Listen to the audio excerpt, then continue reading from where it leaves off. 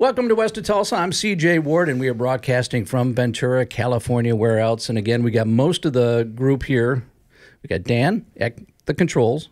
We got Gabe here. Yep.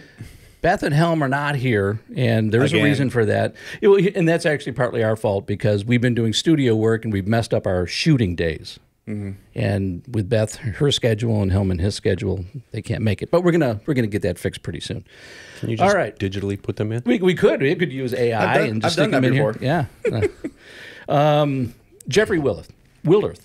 I knew I'd screw that up. No, Jeffrey you didn't. Willerth.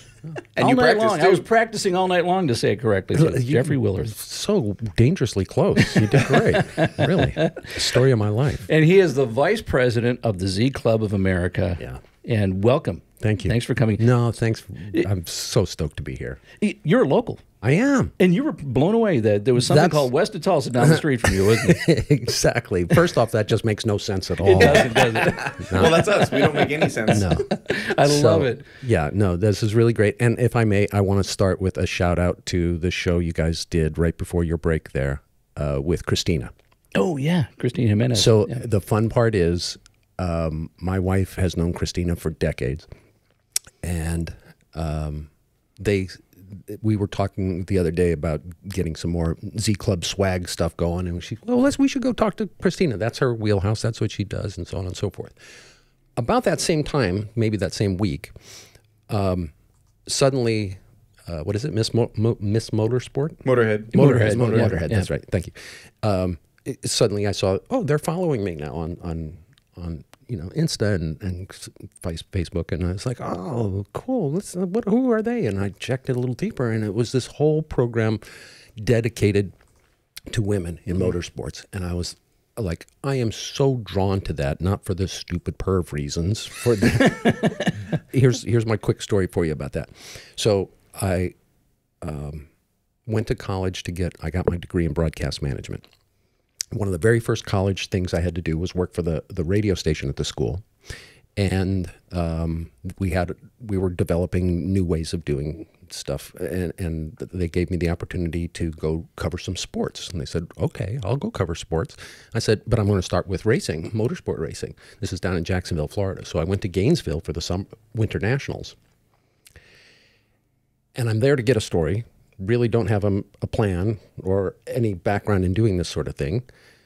And I'm there.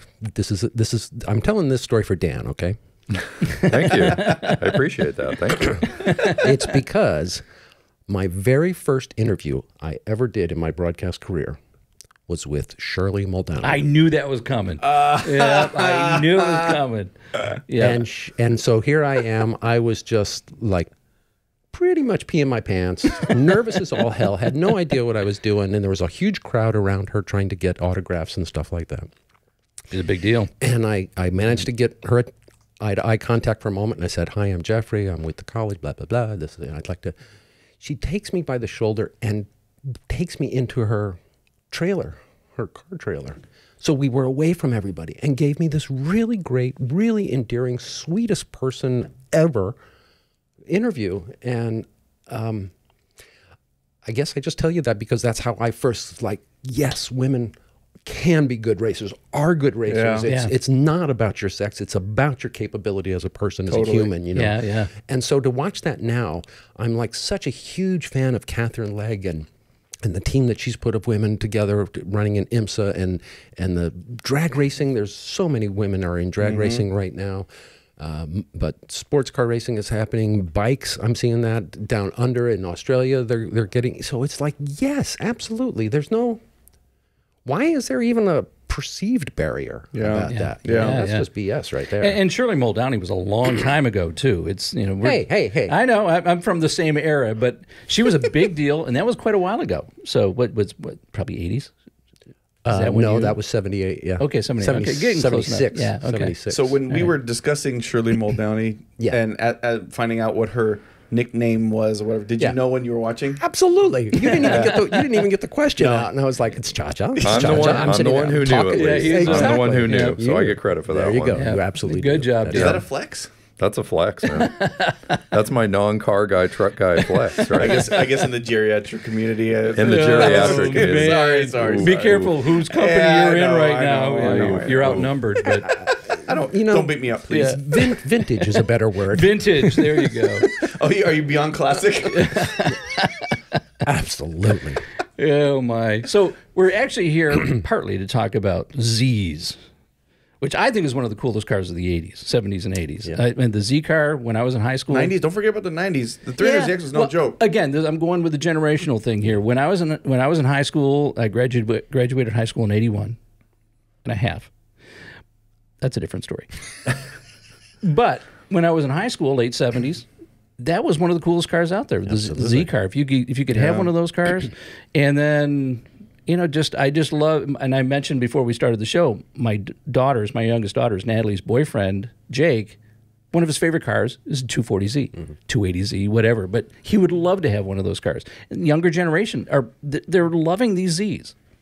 I don't think that age has no bearing on that. It shouldn't. I remember seeing the very first advertisement in one of the hot rod or magazines or whatever I got back in the day, and as soon as I opened that page and just saw the lines of that car, I was just, it was clearly, even though I was, young still, but it seemed like that was the poor man's Jaguar. Yeah. That was the XKE of my generation, and so I was just blown away by it right away.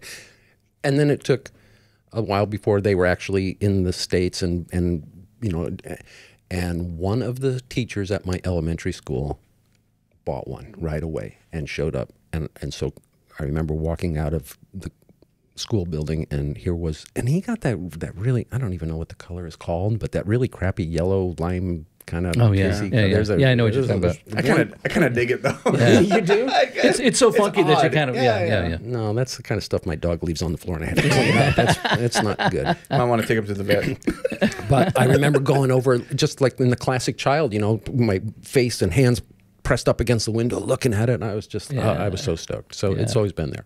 The Z Club, when we were talking on the phone, setting this all up, the Z Club of America has had a really interesting, it's taken an interesting path to get to where you are right now. So give us a little bit of history on who started it, how it kind of went dormant for a while, and then how you kind of gave it the spark again. Well, there you go. That story's over. What do you want to talk about?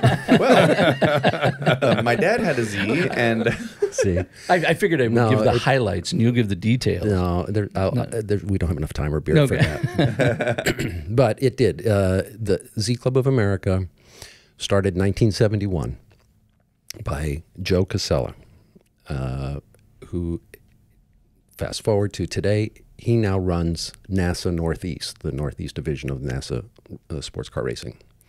And he's been doing that for a long time. And he is the most qualified guy to do it. And he is one of everyone involved in NASA in the Northeast region, and probably throughout the whole NASA organization, all know Joe as Papa Joe. He's just that guy and always has been. And he's a dear friend. We just love this guy to death. I shouldn't say death at our age. He started it right away. He had, if you really, really, really want the details, you can go to our website, zclubofamerica.com, and in there, in our legacy section, you can hear some interviews I did with Joe where he kind of tells his side of the story. But they started, as soon as he got a Z, started messing around with it, didn't like the way it handled quite right, thought maybe he just could change some shocks or change some tires or change some, just make some tweaks that would help it perform just a little bit better, and started doing those literally curbside. This is in the northern New Jersey area. And one thing led to the next, and he started to see that more dealerships had cars, and more people were buying the cars, more people were saying, this could handle a little better, and he was like, bring it over, and they'd start working on cars. So then they started thinking, okay, we need to make these parts because everybody's going to want to make these modifications. Somewhere along the line, he gets the idea of putting together the car club specifically for them. And he starts that with a wonderful, simple motto that we still use today. Z Owners Unite. Right to the point. There you go. Yeah, that's it. And that's still what we do. And it's still the basic fundamental function of the Z Club of America. You know, whether you're two friends in the same town, or you're on the other sides of the planet, or you're looking for a club, or you just moved somewhere and now you need to, you know, I'd like to think of us as sort of like the museum you have here, Yeah. you know, is just somebody who can become that resource. And if we don't know, which happens 99% of the time, I don't know, we go do the homework and find out. Sure. You know, and just spread the word that way. So the club gets going 1971. Lime Rock, Connecticut. Lime Rock Park was the closest track, one of the most popular and fun ones to be on. And so Joe starts renting the track, which was actually affordable back in those days, and started inviting people out. And you've seen the photos. We used to just get a gazillion Zs that would all show up, and they would be there whether it was snow, whether it was rain, whether it was hot summertime. And you know, we called them driving experiences or you know, driver's schools at the time. The track day wasn't a thing yet, you know, but that's exactly what we were doing. And I joined. So okay, so that's how they really got started and going through it. You go a few more years, the 260 comes out, the 280 comes out, really getting to full mass. I could be wrong about this, but I think Joe quotes something like 20,000 members across the country. Wow. Now, they're not all coming to Lime Rock to do these events with us, but, you know, we're getting really great turnouts. Then comes the 280ZX, then comes the 300ZX, and these cars are not the same DNA. Yeah. You know, these are cushier cars. They're funner. They've got more gadgets and bells and whistles and things to do, and wheels that are supposed to get your attention rather than perform the way you'd really like them to perform. Stuff like that. Especially on a track, right? Especially on a track. Yeah. Aren't they like much heavier too? They're like the ZXs, I remember. Slightly larger than Jupiter. Yeah. Yeah. Yeah. I remember talking to some car guys back then. My uncle had a 240. And when they came out and they were like, it's like a Cadillac Z. It's just, well, you talk to any 240Z owner and you ask them about what do they think about the 300, especially the 300 from the 80s, and they're just like, yeah, right, dude. Yeah. Like you just, it's a 240 or 260, and even that they're kind of crossing the line a little bit. You know, in the early 280s, yeah, then in the 280s, yeah. But anything past that, they're like, nah, those are nothing. They're kind of that's all. They just didn't have the same DNA.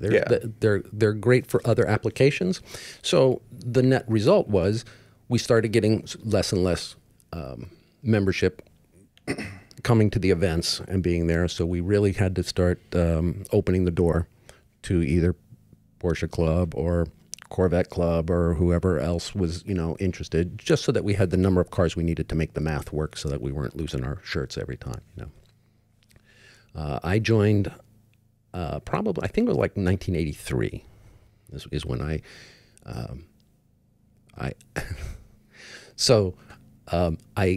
had always wanted to be a racer since I was a little kid, and that's just what I turned into. And it was weird because I just never had any, like, my dad wasn't a racer guy. Nobody in my world. I don't know how I got that. It was just happened. God said, we're going to work on that guy for a while.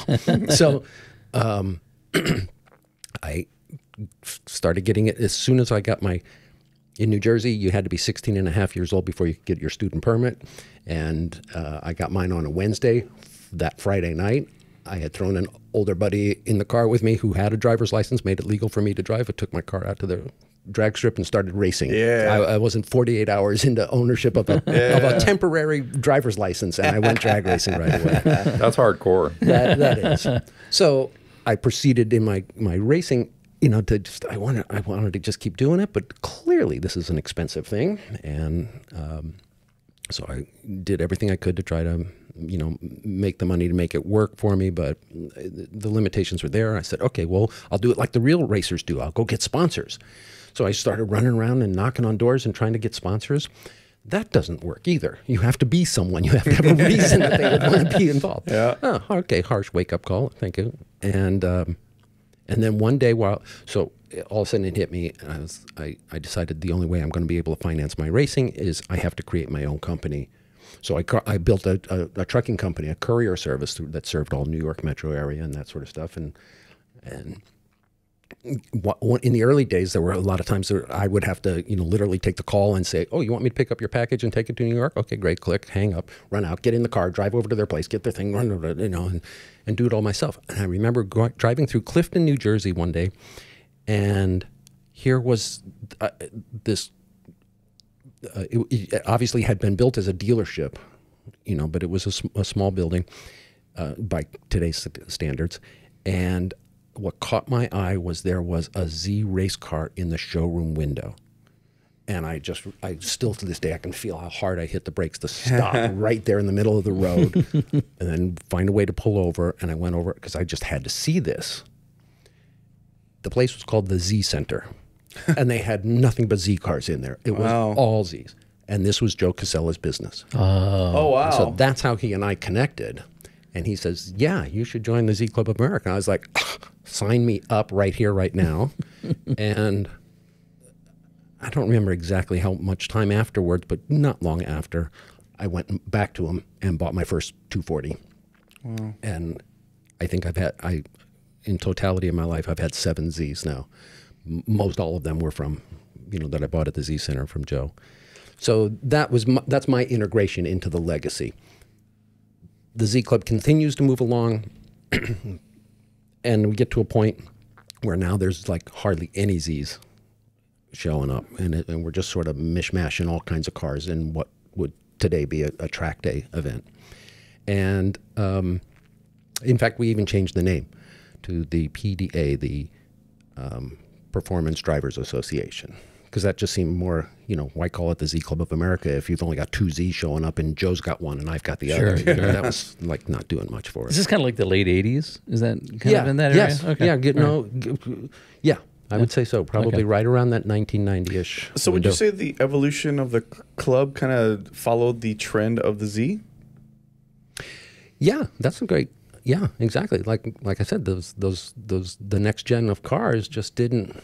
Because I'll tell you, when I grew up in the San Fernando Valley, there's 2, maybe 3 shops that I knew of, performance shops, that only worked on Zs. Only. And it was not the new stuff. It wasn't the 80s. It was only the 240, 260, 280 Zs. Yes. And those started dying off. Absolutely. And by 2000, there might be still one available or still around, but the popularity seemed to wane, after. And now with the new Z coming out, I don't feel like there's a resurgence yet.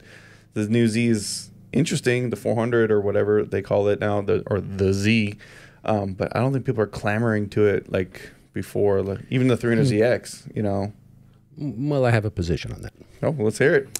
So the resurgence is happening. Absolutely, it's coming back with the new car or with the older cars? The new cars? car is what helped spur it. Okay. On. Okay. And in fact, it was the announcement that there was going to be a new Z around 2019, the end of 2019, 2020. That's really what prompted me to get. It helped seal the deal for me to decide I want to take the Z Club and reinvent it and bring it back to life, because now's the time. If we're coming out with a new Z again, the world will get excited. There'll be all kinds of buzz about it, and this is the opportunity to, oh my gosh, Z owners unite, do it again, keep doing what we always had done. So I really think that your observation is accurate, but it's not because they're not interested. It's because Nissan has just kind of done a crap-ass job of getting the cars into the marketplace and into I don't understand the math of how that works for them, but they must know what they're doing. Sure. But it just sort of seems to me, if you're going to announce a legacy vehicle like that, not like you're coming out with something new, with all that great heritage, that you're going to have all kinds of excitement and times, but you can't then go, oh, well, you in Detroit, I'll send you one, and you in Tulsa, I'll send you one. Yeah. And it's like, yeah, get the truck and trailer here and watch them come off the trailer, and get every dealership should have them in the, I think Toyota did that too with the Supra, the new Supra. I was like, I was hot, but I drove one. I was like, oh, this thing's pretty sweet. I don't care it had a BMW engine in it. It was fast. but it was hard to get one. Their prices were high, and then people were like, screw this, I'm not going to buy one. Now people are selling them, and still high, but there's a lot sitting on lots because no one wants, because that whole spark, that whole like excitement of the new Z, the new Supra, and then they made it so you can't literally, like a regular person just can't go get one. Right. On top of the price being astronomical. It's definitely a mismarketing opportunity for sure with both cars. I think based off what I've seen in the press and YouTube and reviews and so on, it's like great cars, but kind of fizzled out, like they didn't capitalize, like you said, Jeffrey, with the history. The history is amazing. It really is. The lineage. And Nissan always is so open to grassroots motorsports within the Z family. They're just so, they really love that sort of stuff. They use it to their advantage. But they never put the money up to help us make it bigger or better or badder. They never did. I'm thinking of Mazda. Remember that was just. I'm thinking of how good they are. Mazda is excellent at that. Yeah. Granted, they're not. Probably always delivering what people expect, but they do get behind. I mean, they literally get behind 7-stock every year, even though it's features a motor that they don't even make anymore for production, right? But they get behind their motorsports. The name. And it goes at ebbs and flows, but they're always behind it. And I think that's a really cool thing because the Mazda fans, they are diehard. Z guys, I would imagine they're the same, but there's probably lots of frustration because the manufacturer's not backing them up with something that they could use. But I could totally see that. But do you think that's the key to sparking like the resurgence as far as the manufacturer getting behind the motorsports? I can't see that hurting from the window I look through. Again, corporate may have a very, very, very different version. But, the trend has been there. Like the 350 and the 350, they sold a bunch of those. Yeah. They did good with that. 370, not so much. But that was an attainable car, especially for drifters. That's like the cheapest drift car. Yeah, but like even back when they were new in 2002 or 4, I was choosing between that and the S2000. And the only reason I didn't buy the Z, because I was originally going to buy the Z, they wouldn't let me test drive one. I was like, wow. so I bought the S2000.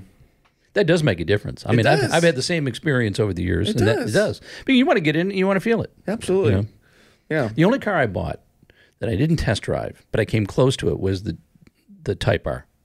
And when I went into the dealership and I said, hey, I'd like to test drive one, they laughed at me. They go, no, you can drive one of the regular ones and we can just tell you, the R is much better, but you got to place an order for it. So I did. And I placed an order. I get it maybe 6 or 7 months later. But you're right. If you walk in, you want to test drive something, get the feel for it, it makes a big difference. Yeah.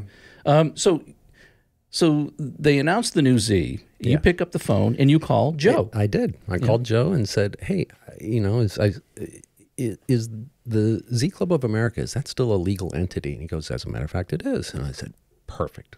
Give it to me and let me run with it. And he was all on board. He's like, absolutely, no problem.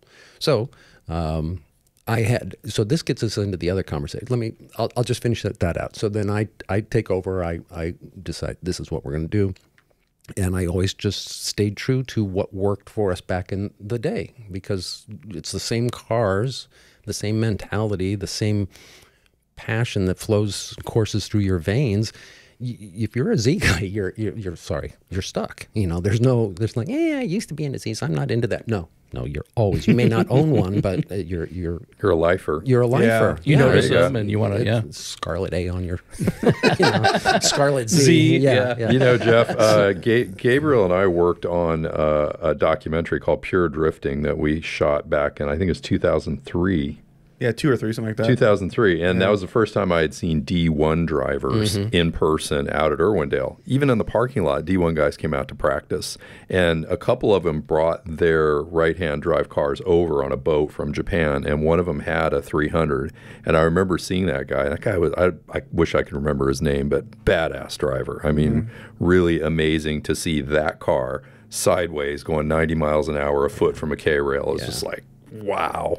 Amazing, but such a big, heavy car for drifting compared to the Corollas and the other cars that people were using. But it was really impressive to see a pro Japanese driver take a 300 out and just throw it around. Throw it around, and just it was jaw dropping. They created the art. They really did. Yeah, for drifting. So, I'll just fast forward to this past month. In March, actually, it started a year ago. A year ago, VARA, the Vintage Auto Racing Association, had posted, I saw online, that they were having an event as part of their annual racing schedule. They were going to have the very specific thing that was going to be called the All Japan Showdown, where just Japanese cars were going to race. So when I saw that, I contacted VARA right away, and I was like, I want in. You know, like, how do I be a part of this? And they were like, wow, we've never had anybody call. What do you want to what do you want to do? And I was like, well, I'll sponsor it. I'll buy all the trophies and stuff like that. And they were like, you'll buy trophies? And I was like, yeah, I'll buy trophies. Oh, okay. So now, you know, so we had the event. It worked out really great, very interesting. Got a call this past January. They said, hey, guess what? We're doing that All Japan race again. Do you want to come back and do it again? I said, absolutely. But this time I got a different plan. And what I did was I contacted 4 other prominent Z clubs in Southern California here. The Group Z out of the Anaheim area, Empire Z out in Riverside, San Bernardino area, West Coast Datsun out of San Fernando, and Vintage Japanese Motorsport, or Motor Union, and he's down in LA proper. Savant. Yeah, exactly. So the 5 clubs that, you know, we don't have turf wars or anything like that. We all know each other. We all love each other. It's really like we all respect each other so much, and we all have our own little different lane. Yeah. You know, and that's why it works so well. So I said, guys, I have this opportunity. I did it last year. I think we can do it again. And they were all on board. I was like, yes, we could throw a really nice bash. And then I said, but wait, let's not make it Z specific. This is a golden opportunity for us to now bring the whole SoCal JDM community together. No one's done that. SoCal has a car culture that really isn't available anywhere else on the planet that I can think of. Yeah, I agree. You know?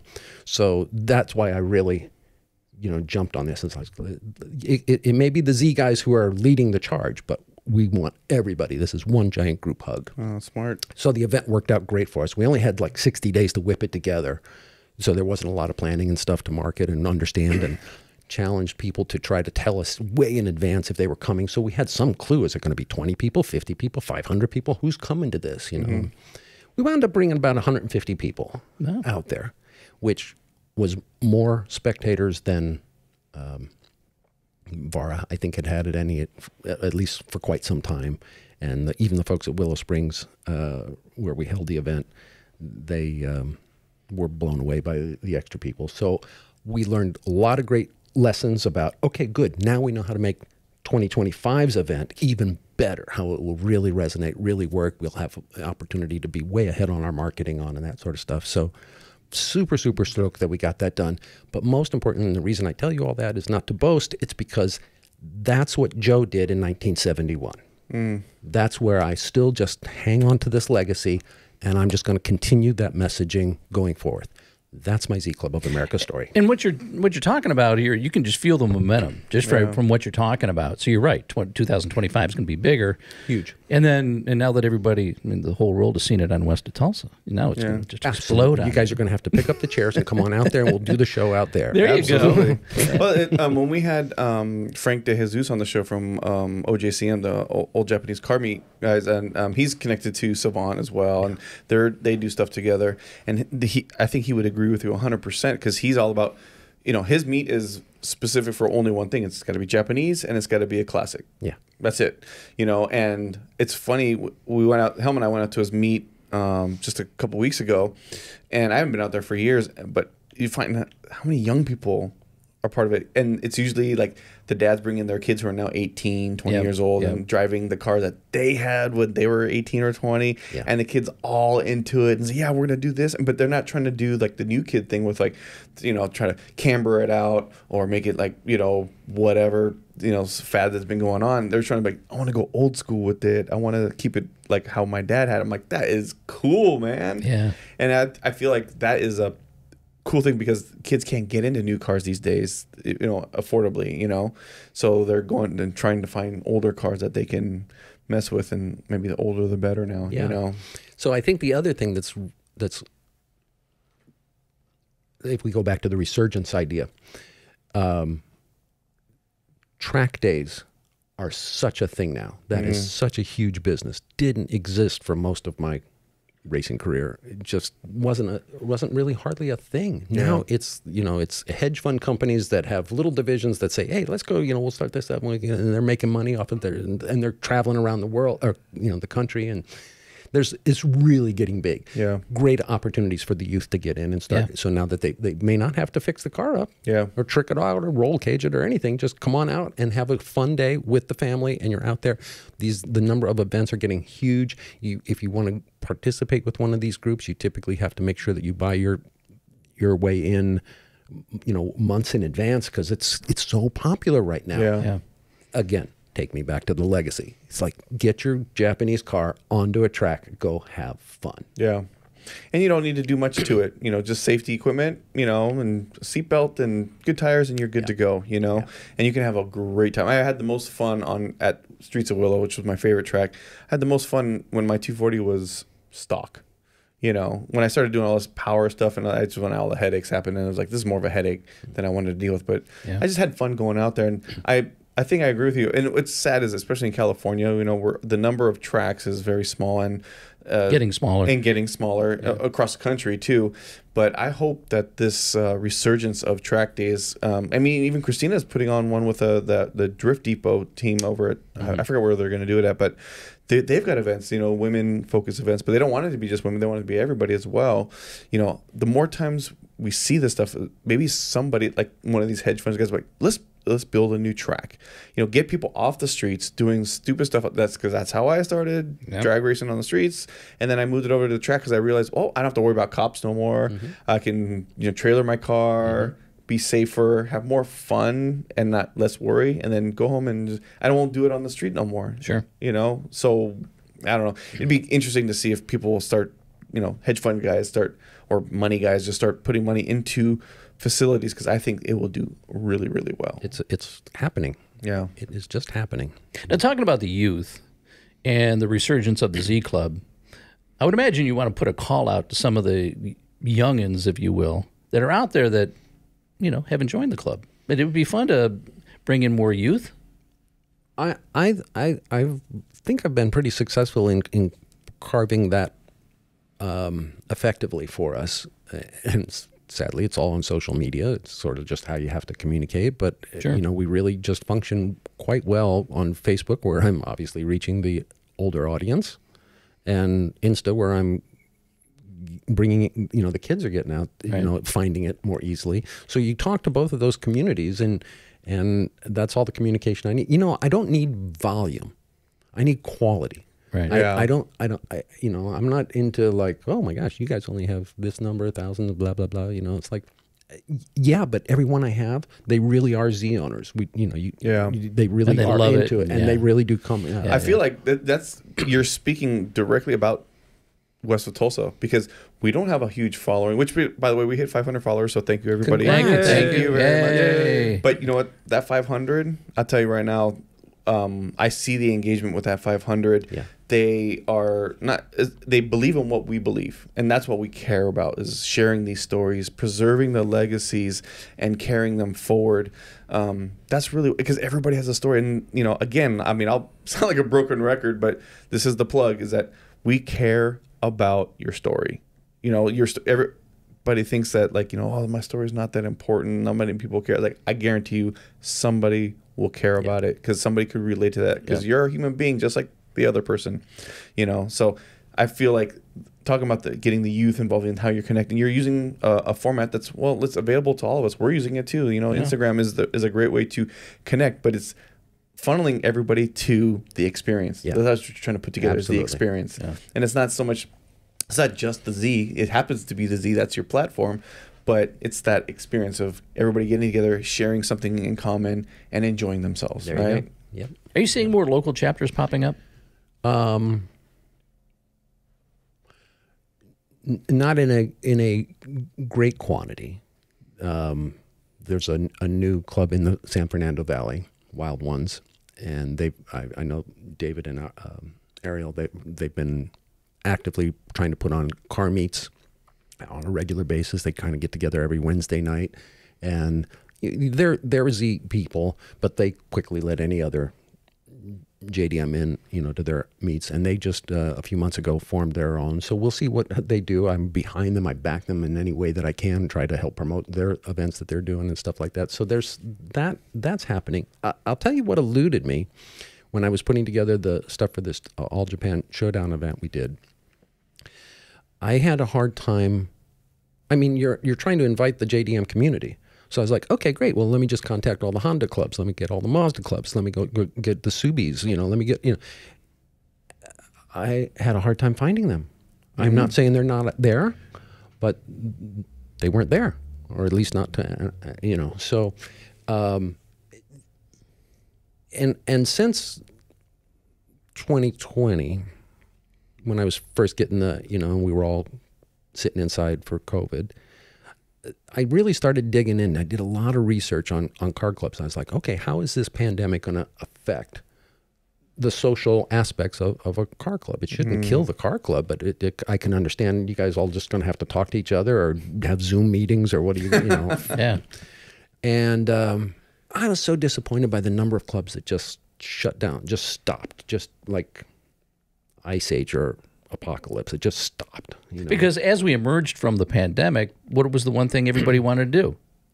Get together and get out there. They wanted to get together. Yeah, exactly. Yeah, Christina hit on that. She said that COVID did something to people in the car community, because when we were able to come out again, it was a little bit more of like a friendlier, a tighter, more camaraderie, because we I don't want that to ever happen again. Let's stay as close as we can, and using social media to do that, to at least break the ice, to get the connection going. And then because back in the 90s, car clubs, racing crews, car clubs, cliques, whatever you want to call them, they were everywhere.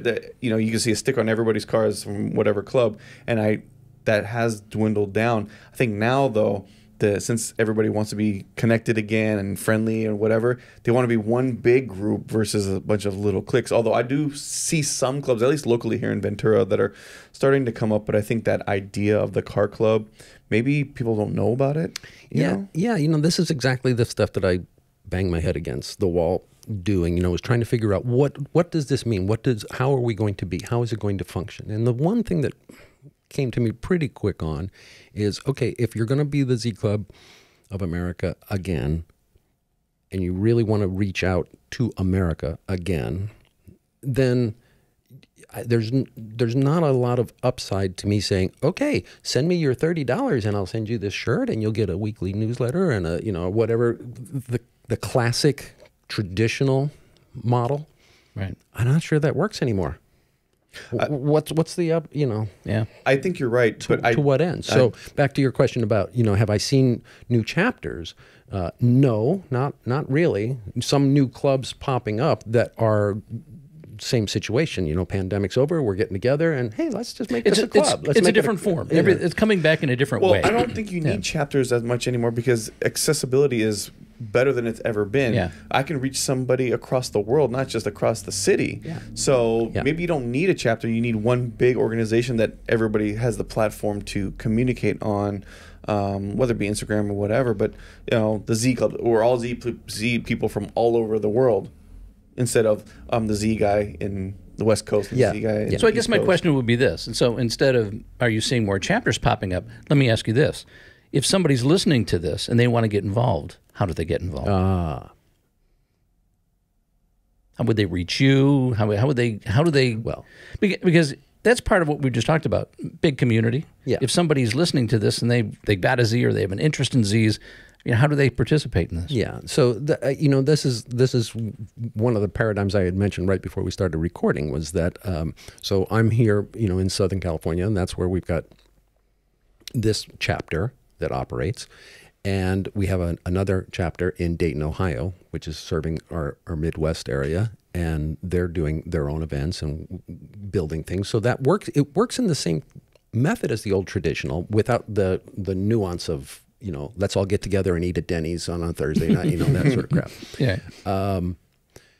And we, Z Club again was originally in New Jersey, so we still have a contingency there, but I don't have a proper chapter. So I do believe you have to have some boots on the ground if you're going to put on an event. Right. Someone who actually coordinates that thing. That doesn't mean that it has to be a full, club or everybody stands around and votes, who's going to do what. So to reach us is really, the nice thing is I don't have to work very hard at that anymore because everybody tells everybody through everybody, in social media. So somebody who's part of, is a BMW owner, but he happens to have a Z model, guess what? They're calling me all the time. They're like, I want to be a part of your stuff. And I'm like, no, you don't. Wrong Z. You're Z, wrong one. Yeah. Well, they can reach you through the website. Yeah, of course. Yeah, zclubofamerica.com. Yeah, we do that. I really wish I could have 3 of me because then I could really keep that thing moving more time. I get so much nice. We have stories, Z owner stories that we tell there. You can just, if you're not, the person that wants to tell a whole story, just send us your picture of you and your car. We add that in there. I have a resource center in there that's got a bunch of diagrams on wiring or pistons or transmission bolts. All these kinds of stuff is in there. We have a store in there that is just, some merchant apparel and stuff like that. Largely we got, and it's expensive crap. Because it is. It's all this old vintage stuff that we used to have. It's the old original patches from back in the 70s and 80s and the different, that sort of stuff. So there's not a lot of that inventory around, so that's why I jack the prices up on it. Well, it's limited supply. Sense. Exactly. That's it. But, and then there's our legacy story is available to the people, and we have... it's growing. It's going to keep going and keep going, and I'll just keep making it a really nice home, so that there are those answers to those questions that people want to ask. Right. Well, I'm excited. I'm glad you came in, and I'm stoked. And this is a great story. We forgot something. What's that? Again, to do. Well, 2 things we forgot. You mean at the top of the show? Yeah. Well, we forgot the tip line, but we forgot to ask our guest, Jeffrey here. What's he driving? Oh yeah, that's true. Yeah. So my daily is a 22 Nissan Armada. On brand. You're on brand. Absolutely. And the best part about that 22 is that for that year, Nissan really bolstered the tow package. So I've got an 8,500 pound. Oh, wow. Yeah, exactly. So is that a V8 still? It's a monster. Wow. I open the hood and I go, okay, close the hood. I don't even know what all that crap is. Right? Absolutely. I don't know what any of that shit is. So, but it sure makes towing the race cars around a whole lot easier. It's really great. Yeah, you're right. I forgot to ask. I want to know what the race cars are. Well, I think our viewers want to know what the race cars are. So I have a 260 chassis with a newly built Stage 2 L24 in it. And one of the things of my checkered past is that I was in the racing school industry for a while. I was the marketing manager for Skip Barber Racing. I went through the Skip Barber programs. Oh, cool. That's how I developed my skill set.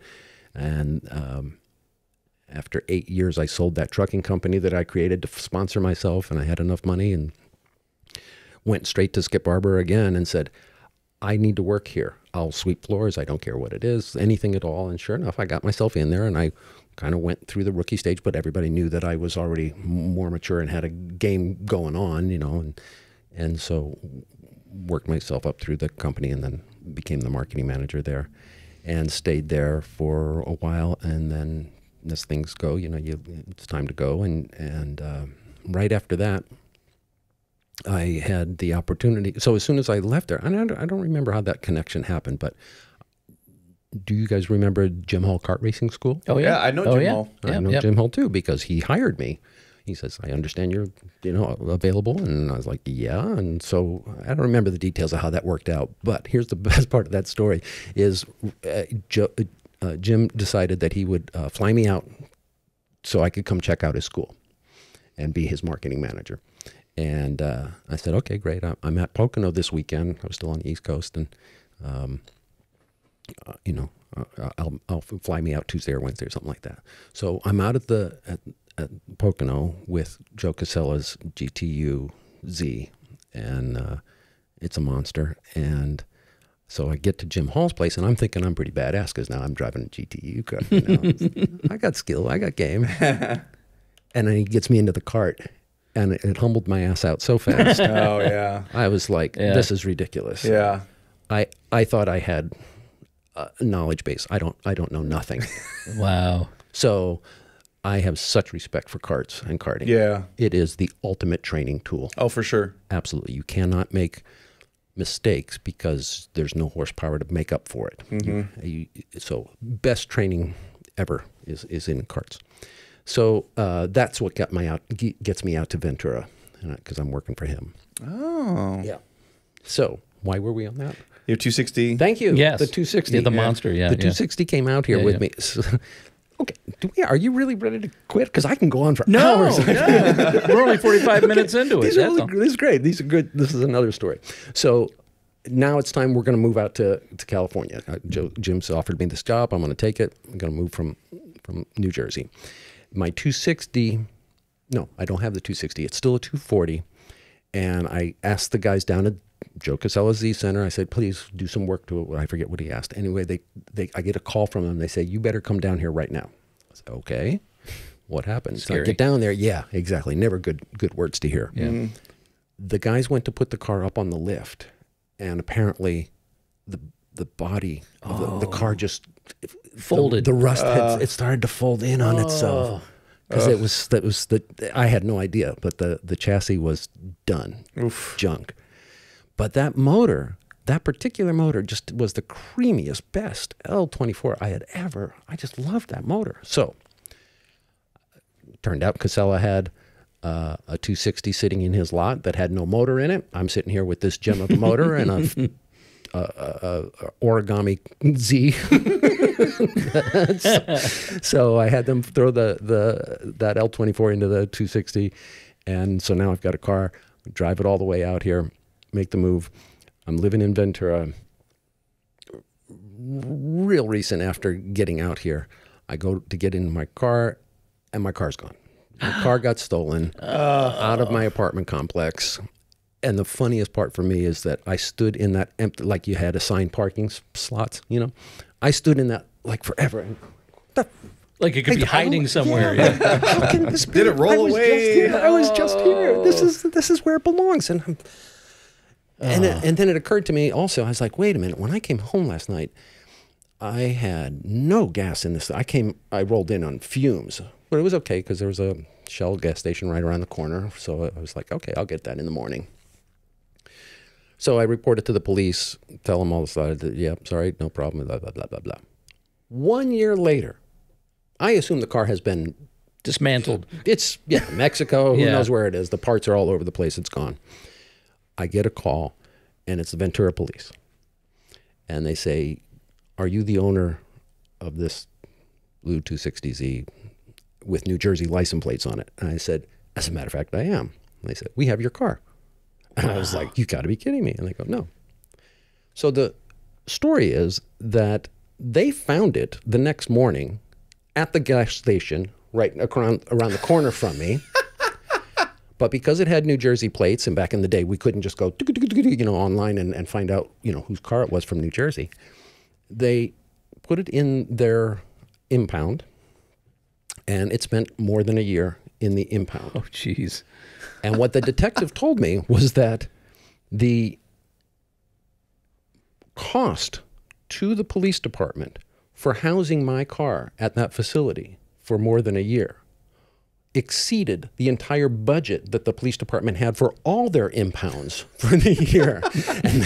And that the cops were kind of in trouble because, but in fairness to them, they couldn't, I don't know why or how. I mean, you had my license plate on there. I still had the Jersey plates on there. So how they didn't find it, but anyway, I got the car back. Wow. So they pickled your car for a year, basically. Yeah. So I had the car, got the car back, and by this point, I'm running I drove a 924 Porsche at that point. So I was like, no, I love my Porsche. I'm fine. I don't, I'll just take this. I'm going to turn this into an ITS racer, and I'll have some fun with it. Well, the poor thing spent dang near 3 decades in storage.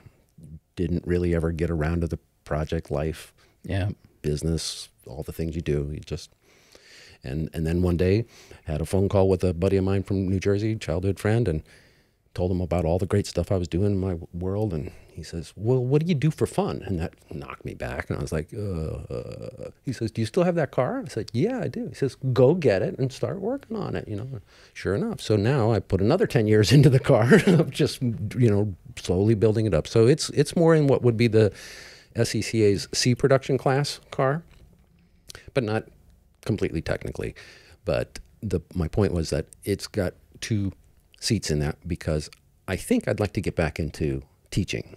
Because while I was at Skip Barber and Jim Hall, you're immediately an instructor, and then I actually became an instructor. I was an instructor for the Z Club of America at their events, and then when I left Jim Hall and got out of the racing school industry, I had this knowledge base of all my competitors, all the racing schools around the world, and I thought that was a terrible waste to just take that knowledge base and run off with it. So I published a book called The Racing School Directory for 7 years. I self-published a book. Oh, wow, that's cool. Right here. Yeah. And it was available on Amazon, which was at the time, it was just like an online library. That's all Amazon was, They were just into books, and that's how I got my product out there and did that sort of stuff. So that's that part of the story. I would encourage you to do that, one, because teaching, especially in motorsports and car trades. I mean, we've been talking about this for the last couple of weeks about dying trades. Yeah.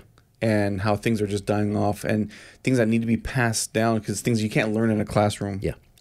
That's one of them. Yeah. Instruction on racing or driving, basically. And I actually just got this idea, and I think being the executive producer of the show, we're going to do it. I'm not going to ask anybody. Is that what we're going to do is we're going to go to a track day. Okay. And you're going to put CJ and Dan and Helm in the driver. I mean, I'm a willing participant, so you don't have to worry about me. But these are all people that have either never been to a track day or never even thought about doing it because it's just not something they're into. Especially Helm. You haven't met him yet, but he thinks all that stuff is cool. He's never done it. He's a scared little Filipino guy. Can he do it in a Mercedes wagon?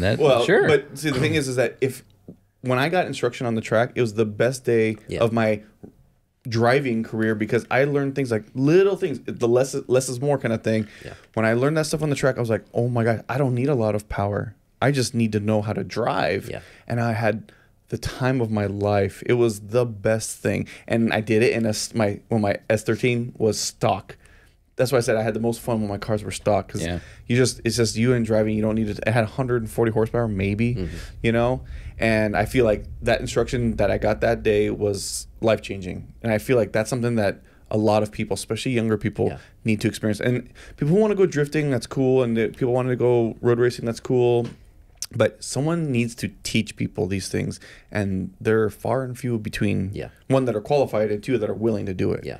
So I would highly encourage you to do that, and we would be glad to be a part of that. Because I want to throw all you guys, especially Helm, into the driver's seat because it'd be hilarious. One of the coolest things about teaching is it makes you a better driver yourself. Yeah. Because as I sit there and I find these little nuanced things that, this person just has I got to kind of get through their brain a little bit. I've told them 4 times already they're not doing it. And you really kind of, but you learn more about yourself because then you're like, I got to practice what I preach. I can't do it this way and then go do some other crap my own way. It's like, that's not going to work. Okay. So, yeah. All right. Well, we got a plan going forward. Sounds like Gabe just made it for us. Oh yeah, I think it's going to be. I think it's going to be great. So the other car I have then is it's a 71 240Z that now has a 280 punched out to 3.0. Full GT2 car, was built by some hacks somewhere. It's got some muy feo pieces to it that I put decals on shit to hide stuff. Yeah. But the car was built, I think in the mid 80s, and so it's a true vintage racer. I've got 3 or 4 SCCA logbooks to go with it. So that's my new favorite toy, and that's fun. And we got the motor finally built and into the car just a couple of days before this All Japan Showdown. So the motor is not broken in yet. It's been heat cycled a few times, but it's not ready to go full out. So anyway, I took it to the Showdown event just for display purposes, show off, show and tell time, that sort of thing. People like looking at it, I'm sure. Yeah. Oh, yeah. It's red, white, and blue in the Bob Sharp color. Oh, cool. And that sort of thing. So that was one thing about the Nissan race cars. They were the coolest looking race cars back in the day, especially the Stillen 300ZX, was it the GTU car or whatever? Yeah. Well, it was actually GTO. GTO, yeah. That thing, I mean, I had a poster over there. You're giving it away at a Stillen event. I was like, oh, such a cool looking race car, dude. And then in the red, white, and blue colors, I loved it. I thought it was the coolest thing. Always been. So, you know. And if you're going to be Z Club of America, hello, why not be red, white, and blue? Right. That's definitely on brand. That's cool. Yeah, so I love that thing too. It's a beast. It's a monster. We appreciate you coming down the road and coming down to visit us at West of Tulsa. It's very interesting. Can I just tell you one more thing too about Tulsa? Sure.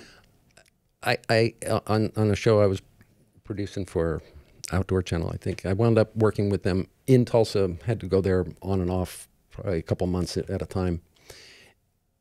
And I remember that some restaurant that was convenient to us, someplace, they did deep fried avocados. Oh, I had never even heard that. Never in Tulsa too. In Tulsa, of all places, they they somehow know how to skin it so that you're standing there holding a raw meat avocado, and they do a deep fry to it. Nothing happier has ever gone down my throat. That's the bomb. So we got to make a trip to Tulsa just to try that and figure out what delicious. Places. Yeah, it was killer. Wow. Dang. Deep fried avocado in Tulsa. In Tulsa. Yeah. You heard it here, folks. So there you go. Heard it here for the first time. That's All right, Jeffrey Willerth, we really appreciate you coming and talking to it. Very interesting. And again, if anybody's interested in participating, joining.